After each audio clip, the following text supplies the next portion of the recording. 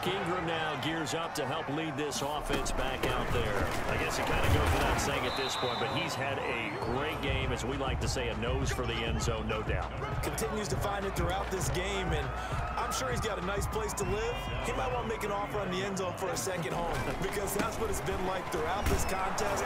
He knows how to get there, and boy, he looks happy when he does. He's already bought all the property in the end zone. That's the problem. He's going to sell to himself now. They follow up the gain of 5 by only getting 1 there on second down.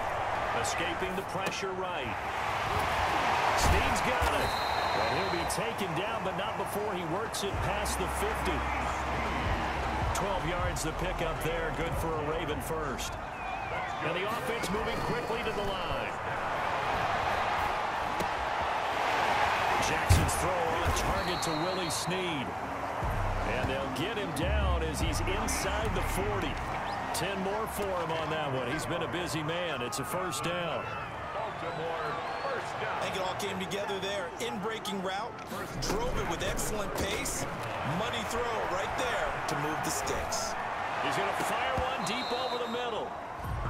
And this will be incomplete. Physical play on the football there, and it's second down. As his old brain remembers, when I see 5 wide receivers on the field as a defender, I know the ball's coming out high. They expected it and got there and popped it free.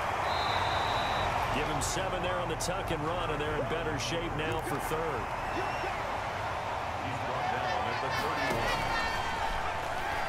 Griffin now to throw on third down. From the snap, he certainly looked like he knew where he wanted to go with the ball, but surprise, that guy